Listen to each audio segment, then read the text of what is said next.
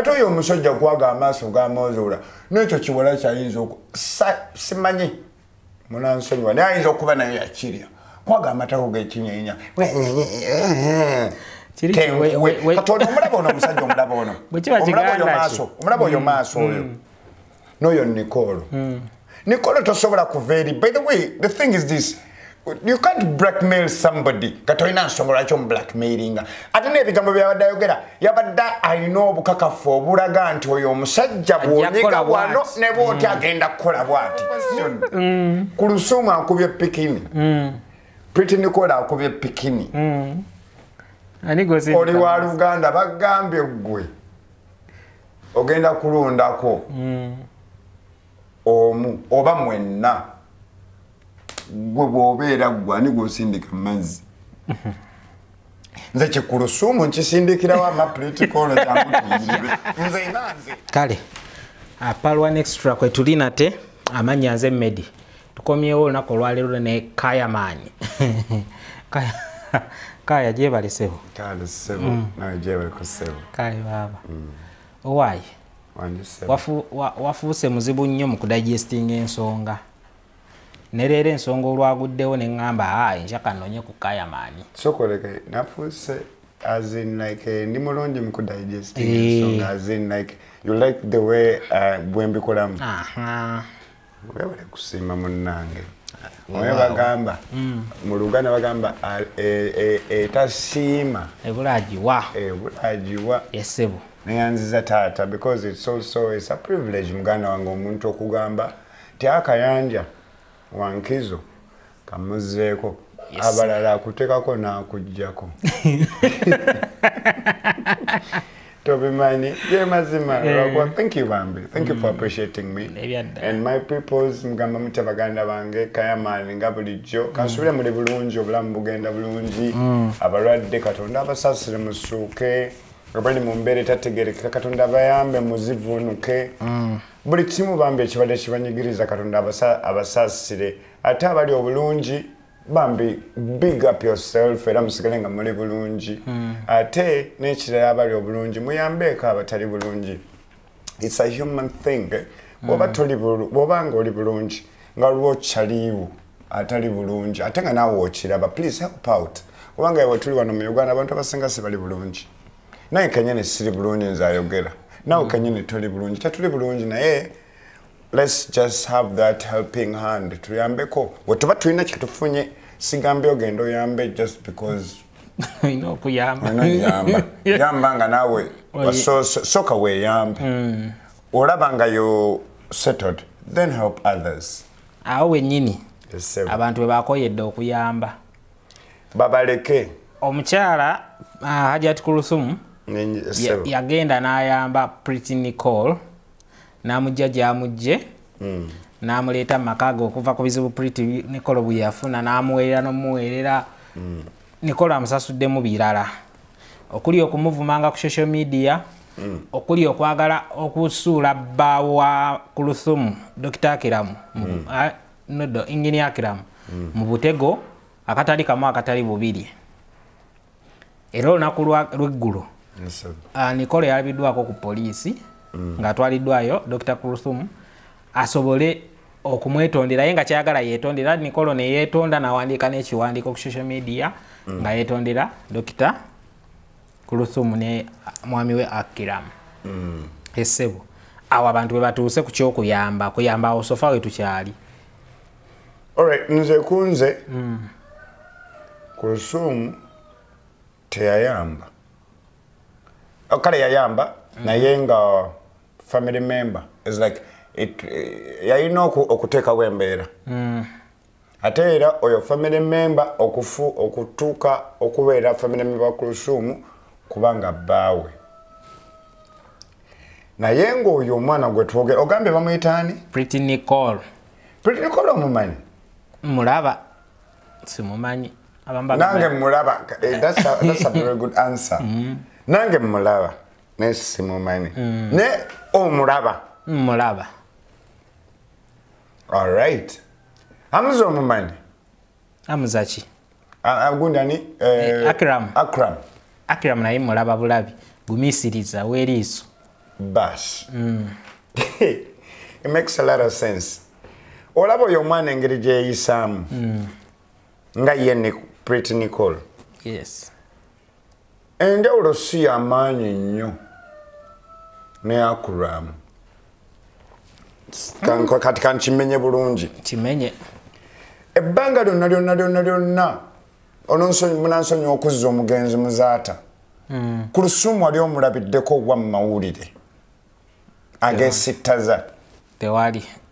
Kruthum wali omulabiddeko wa ng'afunyeko any kind of situation ogamba omugenzi agambe bw'atyo oba any part of it tubeere realistic. Tewali. Never. Kati nani now as Amza ayingidde mu bulamu Acram ayingidde mu bulamu bwa gundi. Kruthum. Scandals zizze mpola nga zizze zeegattagattemu kwemu. Naye nga zonna zaaki? Ziva ku mukulu. Zaaki si za buseegu? Za buseegu. Kino kiri kati oyo omukyala bambi yeesembereza ekintu kye yali tamanyi. Era kyekimuli mu kumuhontinga kiri mu in fact right now kati nkimanyi mutima gwe ali mugamba Mukama Katonda singa saakola bwenti naye ensi bwetyo it always happens ebintu bibaawo naye kingenda okugamba nti ono omukyala she went extra mile as in ono omusajja obadde naye akutadde mu nsasage yeyeemula n'abantu yatwala ku bantu mu mmotoka n'abasuula bw'abasuudde n'abaleetera ensasage nawe ne babiteekamu naye baakuba oli mukazi you a very nice person n'omuwolereza ne kiggwa n'obeera ensasage nnyingi ezibaddewo naye ku zonna zolabe n'otokomoko n'ogamba omanyi kanneeyongereyo n'omuntu omulala ku famire yaabwe nkakasa obukyafu bwabwe bro oyo omwana you didn't need her to be around you. What else would you ambire ebweru? No gamba kabeere eyo nze ngenda kumuyamba kubanga muntu wa family yange. Kazinda kwa Ismail wachindowooza nnyo nti kalabika kalina we kakwakwaya somewhere. Kati kyogezaako gamba. Ekitegeeza Pretty Nicole wa family somewhere somehow ne Acram. Somewhere wa family ebyaddala kubanga Acram mu submissions ze nawuliddeko yagambye nti Pretty Nicole mwana wa sister we mama we azaala Acram ne mama wa Pretty Nicole ba Uganda. Oh mama omuto ya muzaale ekitegeeza. Kakati abakojja wa Nicole. Do you understand? Kakati same but different. Ne mama omulaba by the way sijja kwogerako byo naye omukyalo omulaba ebyensi tabimanye nnyo ebigenda maaso mama wa Nicole era yazengana kati bino byonna babimuteekamu bambi yazina mulabye nga alina akaana kakutte wali akaana akato tabitegera bamugamba beki in fact tafaayo wabula this is the thing is like tituganya abantu muyamba abantu mubeereremu abantu wabula no distance woyambira omuntu trying to kumusembeza okumuyamba. You don't need to bring me next to you okunyamba. No. You'll exploit me or I'll exploit you in a way. Kubanga at the end of the day we are not family. Nirantuka nembako wenandyagadde okukula bisa nawe nowandikadde okunda bisa. But beside waba toyagala tutuukaawo. Please. Mwena abazadde. Eno parental guidance. Wobo olina gw'oyagala okuyamba tomuyingiza mu famire yo muyambire eyo kubanga agenda kwonoonera famire yo. Family is something that takes a long time to build. Si ekintu ekibeera nti there's something you deal with, you joke with. Is that some serious matter? Nti this is my family. Omusajja wagamba eno family yange. Then why would you bring someone what you want is someone to breaking a family yo kubanga mwana you never see it tochiraba engeri gyokikola okugirwanyisa family yebeerawo you don't see it you as a human nenga mbavu emisuwa okukaddiwa envi abantu by the way abantu abasinga balowooza nti envi omuntu aba akuzinedde envi ebeera stress. Most of people balina envi nenga sibakulu. Ismail alina emyaka emeka? Teyali mukulu. Ismail mwana muto lwakuba just stress. I mean stress zireeta ebintu ebingi. Kati what I'm trying to say is like Kruthum oli mukazi wa bbeeyi obeera Dr. Kruthum kola mu KCC ebbawa kwedde omulimu ensi yonna ekumanyi all of a sudden oleeso n'omwami. Lwaki tekikoma ku oyo? Bali abalala bayambireko eri. Ate n'ekirala nkubuuziza kiri ekibuuzo nga twakatandika okukola nekugamba ani kiri ekiwala bakitaani? Pretty Nicole. Pretty Nicole okimanyi? Mulaba. Kale omulaba. Naye gw'olaba Pretty Nicole gw'olaba okulya kukomawa ku Pretty Nicole kuggwe ng'omusajja ayinako ekkomo ly'okulya ate oyo omusajja gwaga amaaso g'amoozuula n'ekyo kiwala kyayinza simanyi munansonyiwa naye ayinza okuba naye yakirya kwaga amatako g'ekinyeenya Katonda omulaba ono omusajja omulaba ono omulaba oyo maaso oyo n'oyo Nicole. Nicole tosobola kuva eri. By the way, the thing is this, you can't blackmail somebody katolina nsonga lwaki omublackmailinga ate n'ebigambo byabadde ayogera yabadde alina obukakafu obulaga nti oyo omusajja bw'onyiga wano ne bw'oti agenda kukola bw'ati meaning amumanyi. I think sugar gye twafunyeko etumala okutegeera ekiri munda mu keeki. Bro, gwe omusajja gwe Amza oswaziza oyo omukazi Acram oswaziza oyo omukazi at the same time naye weeswaziza as a man at the same time bino byogamba mbu oyo omuwala alina okugenda mu ddwaliro eri awa. You were the problem. You started it and you have to end it by not giving her attention. Kubanga oyo omusajja olaba nze ku ndowooza zange nga bwe mumanyi kwagamba bina ga Nicole alabika alina gy'akukutira n'akigambayo ebigambo nakyo ne kifuna kataso gamba ompite nate tompanga bwenjagala kati kankuyite eno nange nfune nga bwenjagala. Have you heard nti yabadde asaba 10 mil? Nabiwuliddeko. 10 mil?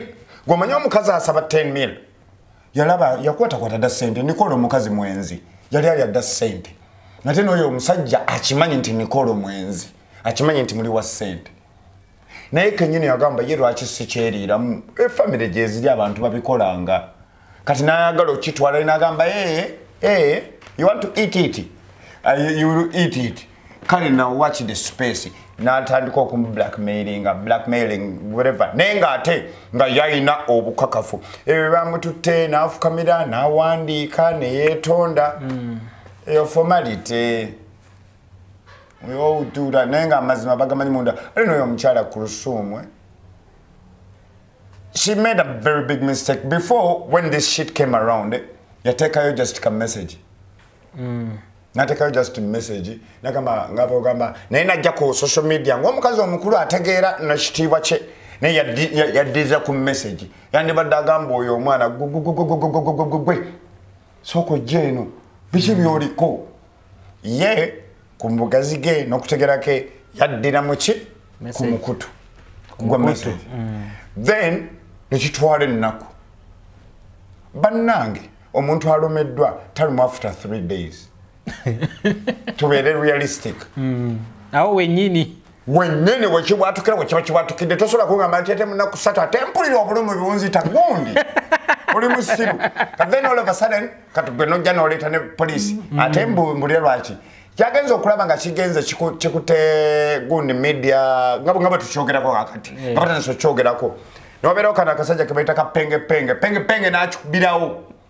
okitegeera kati naga napengepenge ayogedde noona ayogedde meaning nina okuteekawo embeera kati nanyiiga after 3 you don't do that no you don't do that wabadde olina okunyiigira wali eri wennyini wekyabikidde wogamba bino noteekawo embeera nekitatuuka neeno muffe all of a sudden wakirese oba you want it to trend. I don't know if it would be your icing sugar nti gwe wandyagadde erinnya lyo ate n'ekirala by the way it's so funny nti Kruthum si ye muntu ali awo gwe twandibadde twogerako ne bano abantu betwogerako wabula twogerako lwa Muzaata Kituufu ekyo. Era singa teyali Muzaata, you would be nowhere in the picture. So kakati nandibadde nsaba nganze ni musajja musiramu bambita Faizo Kayanja. Nandibadde nsaba just kume ekitiibwa ky'omusajja mwana. Bro, otherwise oli mu kwokya oyokyezaamu like kale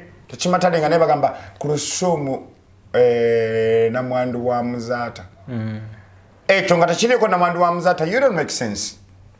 Mazima, you know where toyina chori ate ne Muzaata ekufuuka ekyo kye yafuuka gojje mu picture.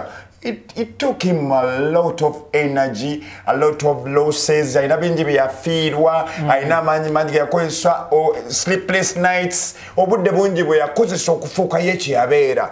Gwe nojja n'okituulamu. Kati bw'oba kituulamu gwe tomanyi gye yakijja. Aja ti Kruthum tomanyi gye yakijja. Kati n'olwekyo njagala okiwa ekitiibwa kubanga it's not necessary okubanga wano we are discussing you ne chali ali awo atategerekeka ne chana ekiri awo some illiterate some girl ali awo tategerekeka nenga wali here we discussing her like you making us discussing these people because of Dr. Muzaata obani mukulu Muzaata sheka au mulemerembe inna lillahi wa inna ilaihi raji'un. So no recho nze chengenda kugamba nti it's okay. Oli wakabi naye ate remember that nti tuli wakabi kubanga gwe, oli wakabi kubanga omugenzi, oli wakabi kubanga oyo mwami. So no lwekyo kijjukire ekyo otandika okumwa that respect ogambe bwe nakola bwenti wadde taliiwo ensi agenda kiraba etya bagenda kizannya batya bagenda kiportraitinga batya. Now that's what you have to think before you do anything. Kubanga oli mukazi wa bay, buli muntu akwagala, anybody will like you. Naye nze kyengeza okugamba nti why would you like oyagala zino embeera oziteeke mu bantu baziteeke kubanga eno embeera okiraba fine yazze naye ono yabadde asobola ogitereeza mangu nnyo ate ng'ayisemu bali bennyini abagitandise ne bano ne batagenda olwo n'omuwala gwe bagambye wakoze bubi nnyo ali awo bamwitaani namulondo oba namuki something some media namukasa whatever ali awo naye musiraamu mukazi musiraamu respect to you ne bagamba mbu yakoze ensobi no yagenzo jireta we're all about content. We are here all about content. Shamim manja oba system oba ya Shamim omwali yaleta ya breaking ICA story Adija Chigozi, thank you very much. Mbu Adija Chigozi yakoze bubi, yakoze bubi. Adija Chigozi mukazi munonyo wa sente ayagala kubeerawo. Bafuna ekiddako kyayina okuteekayo. Yagenza kifuna kiri relevant ngera kyayina okuteekayo. Kati ogamba otanti mubi kati oyagala ateekeyo ki? Let's be honest nawe. Atekeyo kyatalina era agenda atekeyo kyalina ate ekiriwo kyekyo ekiriwo mweyembeera akola atya naye ate gwe bino byonna wabadde osobola okukola ki okubijjayo kubanga sikiwa nti Adija Chigozi tegezezzaako kusooka kugamba Kruthum bino wabiwuliddeko kubanga bannamawulire abasinga breaking stories naye before they break basobola okukola ki okukangamu accused the people who have been accused basa nogamba gundi embeera bweti ne bweti wagiwuliddeko oba story ki nze ngenda kuteekayo bayinaako ngabe banagamba reclaimer nogamba mwana nze mwana mbitadde nange nawuliddeko tabengamba kakati byebyo kati abaniga batekawo embeera naberanga making a sure omuntu amuliramu uliriza amuliramu nga tanaba kumwabya I don't think ntoyo mukazi tebamuliramu nga tebannaba mu ayino bayamuliramu kubeera munne oba abaddenga munne basiraamu ate oyo Adija Chigozi si gamba mboba wakabinyo whatever days mukazi mulungi nnyo akola ebintu byenga babikola naye ate sikiwa nti musiru nnyo okwasa emboozi ya musiraamu munne mweyo mana honestly sikiwa alina okuba yina yamuyiseeko eri oli n'amulaga si kyamaanyi kono nze nanoonya dda ssente noonya kyakulya kembawe n'asumulula naawe embwe ezo paka nakati kye tuliko twandibadde wano singa sibbo singa tuli ku birala singa tuli kubirala muhozi yagambe ambassador wa America afulume lero yamugambye ali betwandibadde twogerako bannange bagenda tukuba amasasi lwaki yakoze bwato babenza n'okuba bali mwaluwa kati bayingira bapenetrating bagenda luweero kati tuli ku Muzaata ku Kruthum. Anyway, it makes sense ebyo ebino ebinyumirwa abantu nenga twandibaddeko n'ebintu ebirala byetwogerako. Please nze nsaba busabe. It's a request, it's not an order. I request you, please. Bw'oba owulidde any scandal about you gwe Kruthum, try to break it down before it gets into the society. Kubanga, mwana, see, you're not you. You're bigger than you. People see a lot in you. Bagamba, mwana, tumanya, ayinza okubaako omwana bw'azaala afuba tukamu Muzaata. Anything, they expect a lot from you. But with this, they'll lose hope in you. Ali awo naye omukyala wavunaanyizibwa naye teyeewa kitiibwa. Would you like to have that kind of picture around you? No. Nobody would. Kakati kaya. Yeah. Dr. Kruthum omwawo magezi ki ku mwami we. Kubanga yes. Omwami we basigaze we all have fena tulina betwagala. We keep it private. Tulina kugenda kuba. Ate n'omwami we is like just omwami. It's like any other man, like nganze n'abasajja abalala. Agezeeko bakipinga ebintu byabweyo kubanga balina. Everybody has skeletons in their closets, bro. Fena tulina. Naye ate buskeleton bwabwe babutukuba. Ate nga balina erinnya ly'omugenzi Sheikh Muzaata. This is what hurts the most. For them it's okay. Basobola okwekola bye baagala. Who cares? Buli muntu akola kyagala. Ne teri scandal egenda kujjawo ng'erimu Kruthum, Acram, oba naani oyo. Whatever, ne shire chiwala. Pretty Nicole. Never tell it Muzaata. But what does he have to do with that? Nenga the reason to why is just because Muzaata yaleta bano. Kati chengeza kugamba nti ye agezeeko kukyekuumireyo. Akikole mukazi mukulu ategeera, very educated, smart and very calm and cool. Musajja mwana affe mukuumireyo. Arenderedde musajjawo si waffe. Na ate mbanga muba ate ne mubituwa kati okay, you want that kale now here kati tuli mba consolinga muli basiru muli na magezi era mwewo obutwa dafe yeyo kati that's my advice from Kayanja egenda wa Hajjat Kruthum kakati no mukulu Acram n'ebintu byazaakola naye muweyo obubaka nga tumaliriza.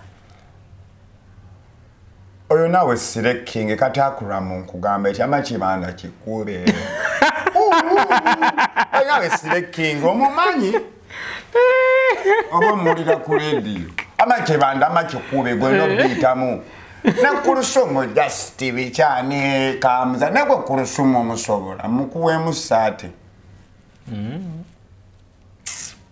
Wacha amakibanda kati gwe kalemi kale. Shogede mbobi. Nkiretedde Kruthum kiriawo kikubye pikini. Naye gomisi dizambade manyo ine ebigambe ebikawe by'omwiri. Omanyi naawe kati Katonda yamanyi. Kubidde wali pikini kukubidde wali ne Pretty Nicole. Ate oli wa Luganda ku bombi. Ani gw'osindika mazzi.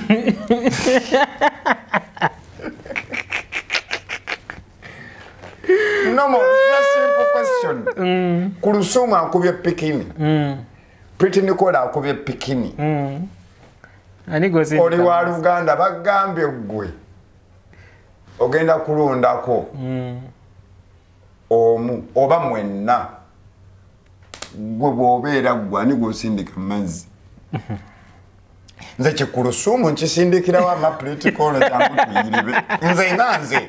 Tambulira Kruthum nawe. Genda. Amukubye genda. Muletedde abantu obusuumu. Gwe. Baby, honestly kati nkugambe kinde.